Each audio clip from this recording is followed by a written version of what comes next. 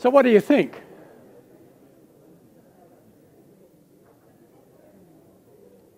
I mean, according to the experts, less than 10% of strategic plans are ever implemented. In fact, Tom Peters says that's grossly inflated.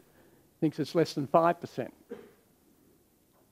So why would you think that's the case? Why do you think that so few planning is actually followed through?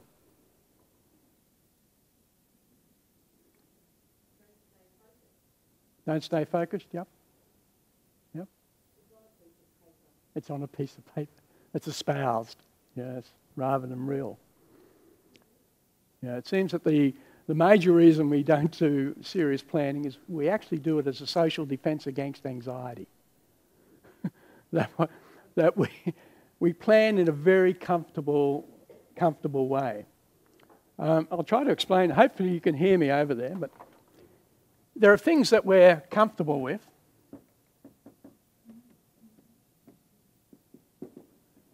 And there are things that we're uncomfortable with.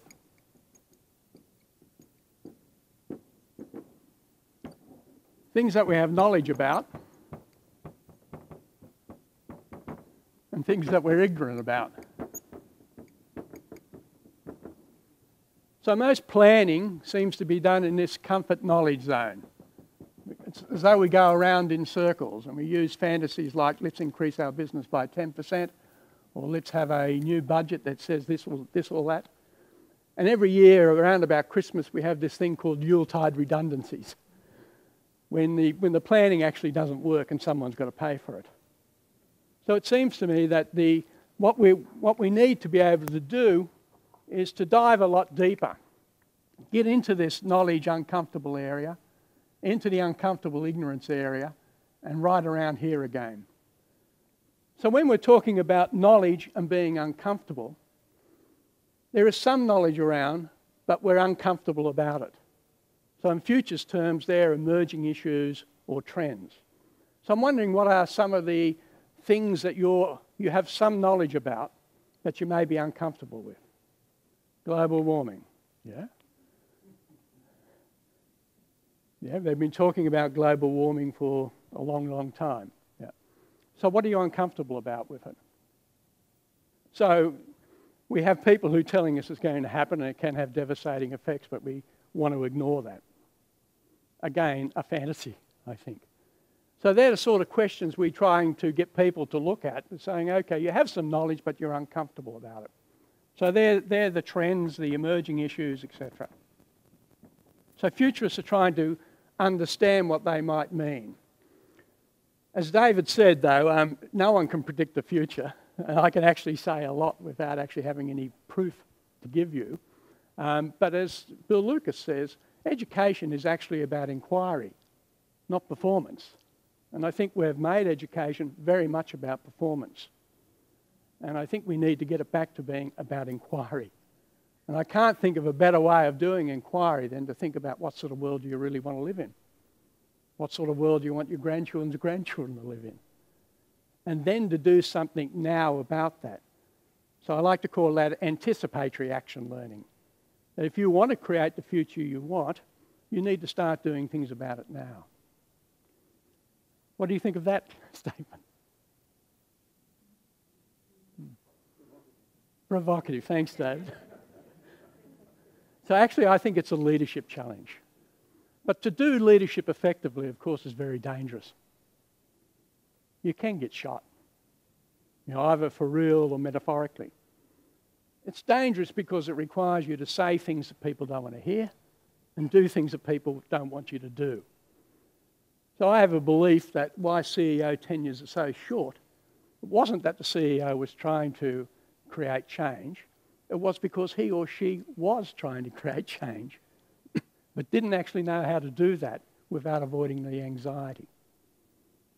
So one of the real advantages of futures thinking is to help people become comfortable with being uncomfortable, exposing them more to what's happening in the real world and getting them out of their fantasy world of that everything will remain the same. So just on that question, I believe that the only reason you need a leader is to create a preferred future. If you didn't want to do that, you wouldn't need leadership. You just need management. If you just wanted to maintain the status quo or maintain the rage, you wouldn't need a leader. So all a leader's job is to create that preferred future, means going into areas that you haven't been in before.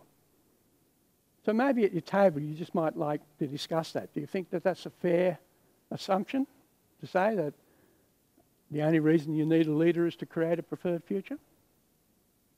Just have a chat about that and let me know what you think.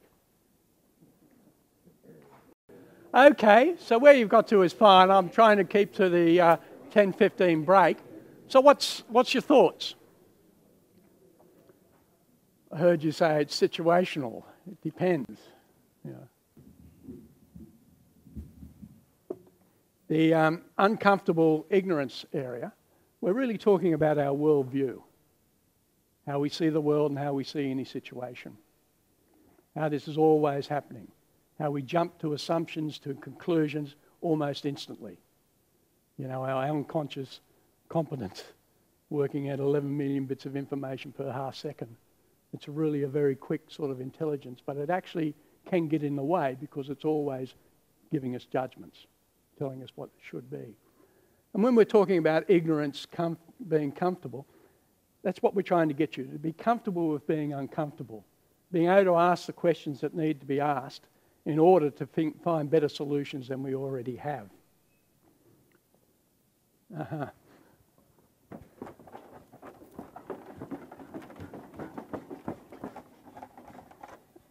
You give a teacher a whiteboard and, you know, they're on the... So what we're looking at, I'll shout because I can't do two, I'm a male. Is we're talking about change or disequilibrium over time. And this is a model by a guy called Ron Heifetz at the Kennedy School at Harvard. And Heifetz suggests for you to learn something significantly new will come with a certain amount of stress, come with a certain amount of anxiety. In fact, he would argue that if you don't have any anxiety or you're not being stressed by what you're hearing, you in fact aren't learning. So that learning means that you will, to learn something new, will upset you in some sort of way. So he says that you have a threshold of learning, that there is an opportunity for you to start learning something when the heat is up. But you also have a limit to tolerance. There is only so much heat that you can take. And of course, this will vary according to individuals. So what you end up with is this productive range of anxiety, stress if you like. So what happens when there is a significant new change happening? It usually happens down here. By the way, strategic planning is normally done down here. Starts up, let's say the GFC, for example, which is a misnomer. Finance couldn't have caused it. It is, of course, a global leadership crisis. And that's why it looks like it's going to continue for at least 7 or 8 years as these worldviews try to solve it their way. The French and the German have this live to work worldview. The Greeks have the work to live worldview. And while they're trying to say, if we're going to give you money, do it our way, I don't think you're really going to solve it. So they're trying to solve it technically. So the GFC started here when there wasn't much stress. It got into a situation where you could do something about it. It got too hot and they introduced the bailouts. Now, as much as I'm in favour of the bailouts, they were based on fear and protection. Just imagine if that money had been put into something new and something interesting and something really that you could have happened. And so what happened is the opportunity was lost. And this is what's called a technical solution. They actually thought that the answer came from the past, that the answer came from their knowledge that existed. Occasionally people try to pick it up and they work with it and it gets too hard and they let it go. And that's called work avoidance. If David wants me to be provocative, I think that both Malcolm Turnbull and Kevin Rudd lost their jobs on the ETS. They tried to push it through too quickly. and they lost the opportunity.